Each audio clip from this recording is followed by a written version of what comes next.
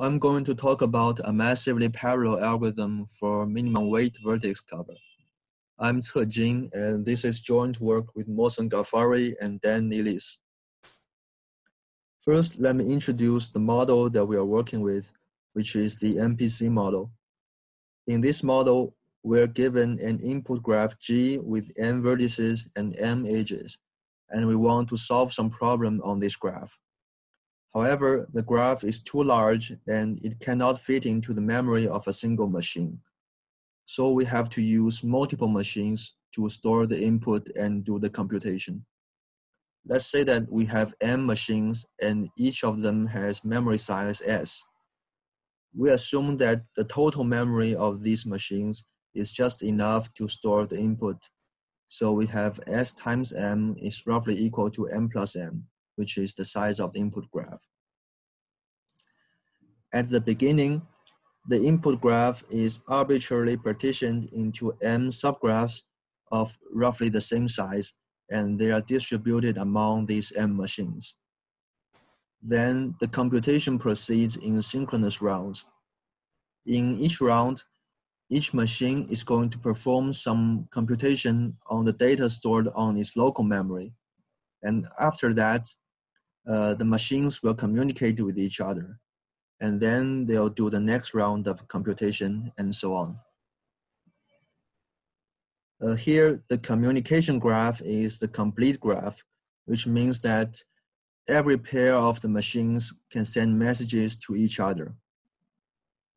The only restriction here is that the total message size cannot exceed the memory limit.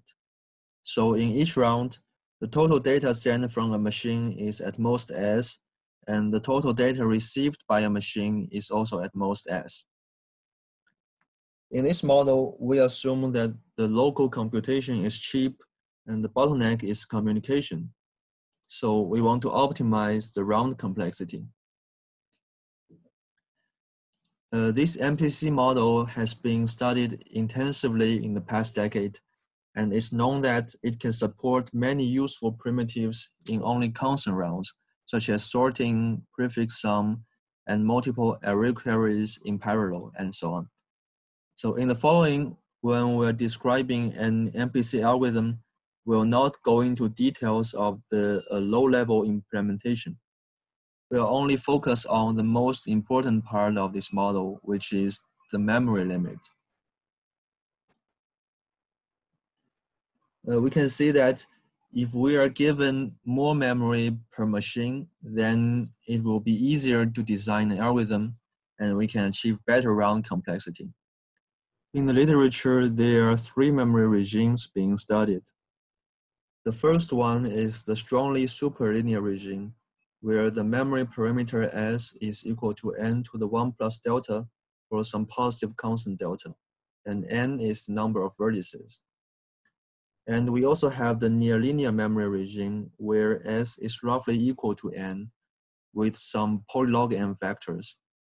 And finally, we have the strongly sublinear regime where S is only n to the delta for some small constant delta. Next, I'll take the matching problem as an example and we'll look at some previous MPC algorithms. First, in the strongly superlinear regime, we can solve the maximal matching problem using only constant rounds. And in the near linear regime, the first sublogarithmic algorithm was given by Chumai and others. They can solve the 1 plus epsilon approximate maximal matching problem in log n square rounds. And later it was improved to log n rounds. Recently, there is a log n round algorithm for the harder problem, which is the maximal matching problem. And there is also an extension to the weighted version of the approximate maximal matching. In the strongly sublinear regime, currently the best algorithm has round complexity root log n. In this paper, we will work in the near linear regime of MPC, but we'll look at a different problem, which is the minimum vertex cover problem.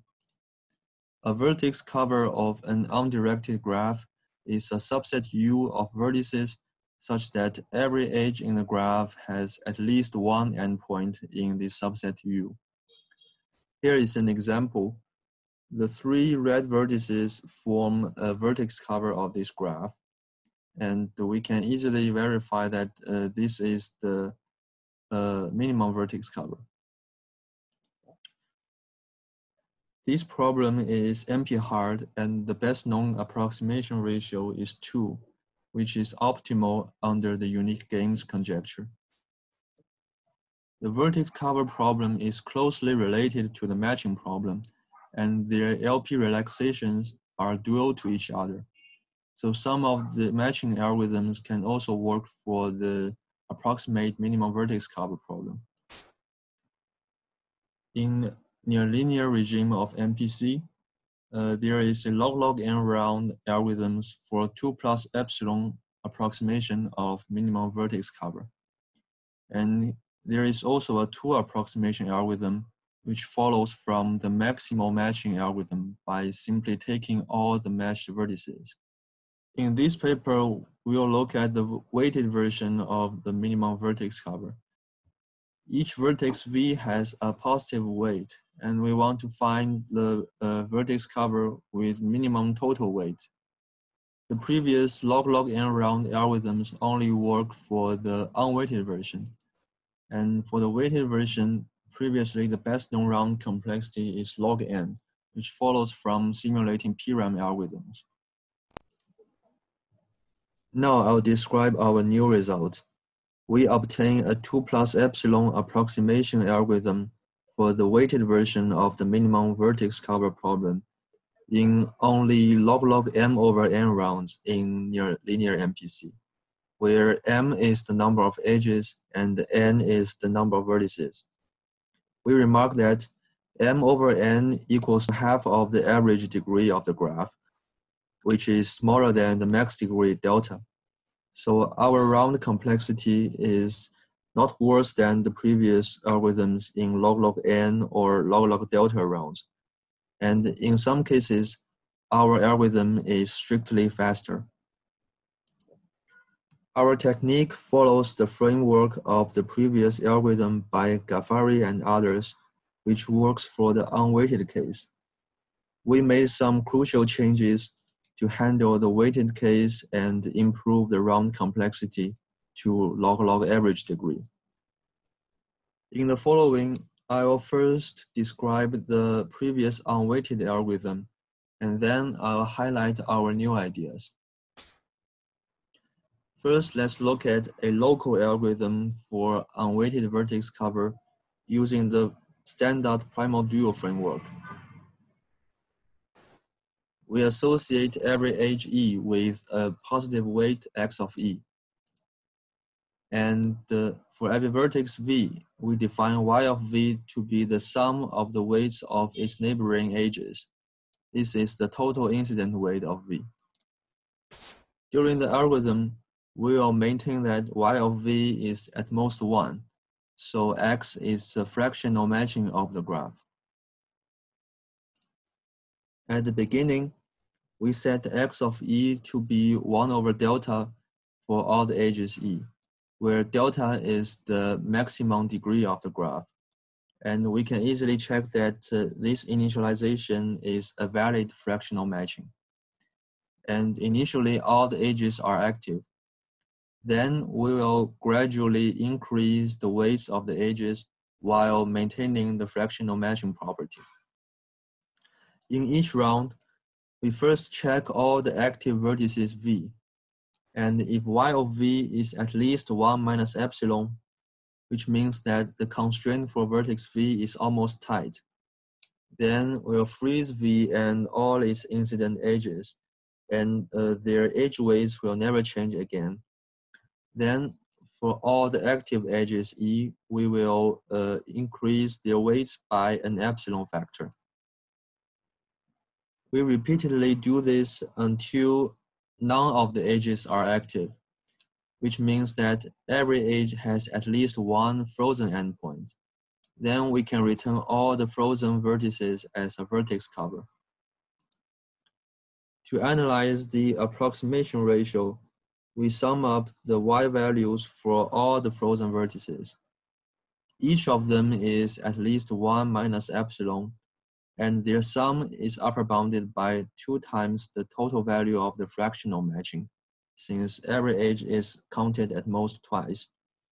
And by LP duality, the value of the fractional matching is not larger than the minimum vertex cover. So this shows that our solution is a 2 plus order epsilon approximation. Now we analyze the round complexity of this local algorithm. We observe that all the active edges have the same weight, which is 1 over delta divided by 1 minus epsilon to the number of rounds so far. Since x of e is never greater than 1, this means that our algorithm must terminate in order log delta rounds. To get an efficient MPC algorithm, they use the round compression idea, that is, to compress many local rounds into one MPC round. The MPC algorithm proceeds in phases. In each phase, we define capital D to be 1 over the active edge weight. Since X is a fractional matching, this means that the active degree of an active vertex is at most D. Then we randomly partition the active vertices among root D machines.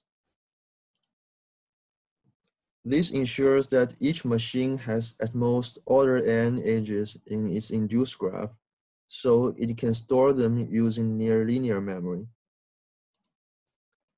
Then each machine somehow simulates the local algorithm by only looking at its own subgraph. It simulates I local rounds where I is a small constant times log D. Since each local round increases the active edge weight by an epsilon factor, after I rounds, the weight will increase by a factor of D to the 0.05. Then if a vertex is still active, it must have degree at most D to the 0.95. So after each phase, the graph gets sparsified, and we keep doing this until the maximum degree drops below some polylog n. And then we can solve the remaining graph on one machine in only one MPC round. Initially, D equals delta, so the number of phases is order log delta. Okay, so how to simulate the local algorithms? They introduce two nice ideas. The first one is the following. Since every neighbor of vertex V has 1 over root D probability of landing in the same machine as V, we can sum up the weights of its neighboring edges on the same machine and multiply it by root D, and get an estimate of its total incident weight on the whole graph. Using some concentration inequalities, they managed to show that this estimate is not so bad.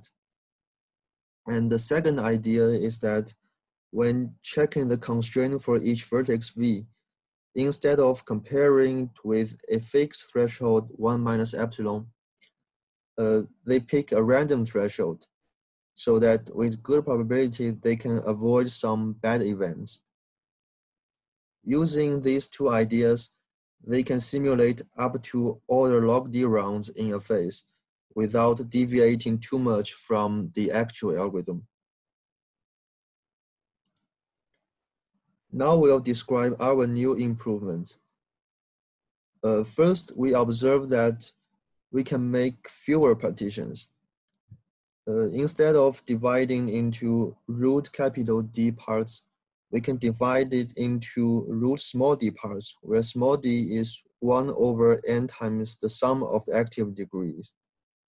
And the memory bound still holds. Intuitively, every edge has 1 over root d squared probability of landing in a particular machine. So the expected number of the edges in this machine is the number of active edges over root d squared, which is order n. So the bound still holds in expectation. And if d is not too small, we can actually show a high probability bound. Making fewer partitions means that it's easier to coordinate with the machines and we can make progress faster. So this observation suggests that we can improve the round complexity to log-log average degree. Next, let's see how to handle the weighted case. Let's assume that the vertex weight WV is at least 1. So the previous local algorithm still works after making some simple modifications. But the problem is that the round complexity of this local algorithm would become log delta times vertex weight, which is not good. To fix this, we use a non-uniform initialization. For edge UV, we set the initial edge weight to be the minimum of WU over degree U and WV over degree V. We can easily check that this gives a valid fractional matching. And we can see that the local algorithm will terminate in log delta rounds. Then let's analyze the MPC round complexity. We have replaced the capital D's by small d's, and now we want to show that small d also drops by a d to the 0.05 factor after each phase. Since initially small d is the average degree of the input graph, this will show that the total number of phases is only log m over n.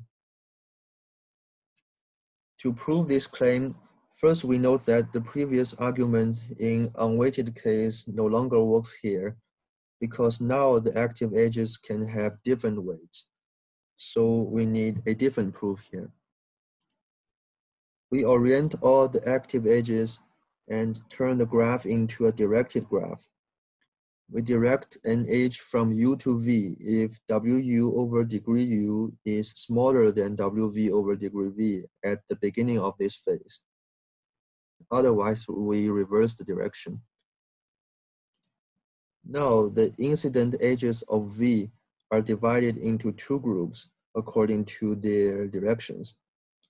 We look at the outgoing edges from V, which have the same weights, WV over degree V over 1 minus epsilon to the number of rounds.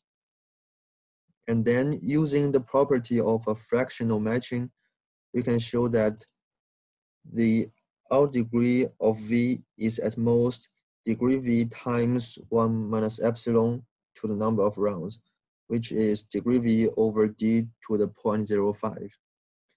Then we can upper bound the total number of remaining edges by summing up all the out degrees. So we can show that D drops to D to the 0.95 after this phase. We still have an issue here. Due to our particular way of initialization, the edges with low degree endpoints have big weights. And previously we mentioned that our simulation is based on the concentration of the local incident weight. Here, if the summation contains a large term, then it will introduce a big variance and affect the concentration. To solve this issue, we only consider high degree vertices during the simulation. The other low degree vertices with degrees smaller than D to the 0.95 are inactive in this phase, and they do not participate in the simulation. They are not frozen yet, and they may become active again in later phases after D decreases. And we can show that even though we are ignoring some vertices, we can still make enough progress in each phase. This is because the inactive edges are neighbors of low degree vertices, So the total number is at most n times d to the 0.95. And we can also upper bound the number of the other remaining edges as shown in the previous slide. So we can still show an upper bound on small d after this phase.